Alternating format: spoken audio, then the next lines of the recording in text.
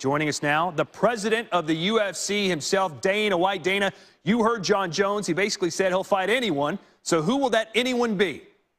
And he is willing to fight anyone. So obviously the number one choice would be Anthony Johnson, who is the number 2 ranked guy in the world, and a fight that everybody wants to see. But Anthony Johnson just had surgery on his mouth and can't even put a mouthpiece in for at least 3 weeks. So as you go down the line, other guys have fights set up. His opponent will be the number 6 ranked Ovince Saint Preux. Ovince Saint Preux. Now, another name we heard was perhaps Rashad Evans. Why not Rashad? Rashad Evans is fighting the week after against Glover Teixeira.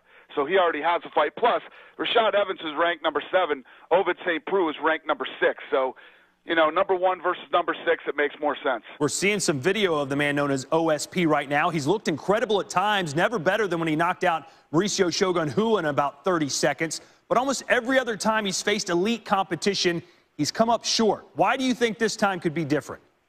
Yeah, listen, the one thing that we learned in the 16 years of this business is you never know what's going to happen. Anything is possible when two guys get in there. Jon Jones and OSP have never faced off before. Number 1 versus number 6. 2 big, strong, athletic, explosive guys. Anything's possible. Well, most of us remember Jones turning down a short-notice fight that resulted in the cancellation of UFC 151. You were not happy then. Why do you think Jones made a different decision this time around? You know, it's the right decision to make. Many people believe that Jon Jones is not only the best fighter in the world, but probably the best ever. And, you know, the guy's had a full camp, and he's been taking this training camp very serious. There shouldn't be a guy in the world that he's worried about facing. So I think this is the right decision for him, and I think the fans are going to be happy that he decided to fight too. Now, will this fight between Jones and Saint Preux be for an interim title? It will. It will still be the main event. It'll be 5 rounds for the light heavyweight interim title. And, you know, the thing is, Jon has never lost his title in the octagon. He was stripped of his title because of problems outside. And, you know, we think it's the right thing to do. It's not his fault that Cormier is injured. So he will fight for the interim light heavyweight title. And when Cormier comes back, they'll decide who the real champ is.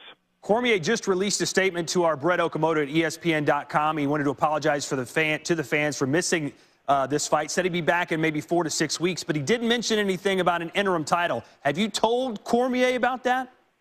Have not talked to Cormier about that yet. How's he going to feel, do you think, when you drop that bomb on him? You know what? Cormier is a team player. He's a great guy, and you know, I think he understands. And as much as he dislikes Jon Jones personally, he respects him as a fighter. All right, and Ovince Saint Preux, the son of Haitian immigrants, played football for Tennessee after college, decided to try out mixed martial arts. Here he is. What a great story and what a chapter it would be if he can somehow beat perhaps the greatest fighter in UFC history. Dana White, thanks for your time here on SportsCenter. Thanks for having me.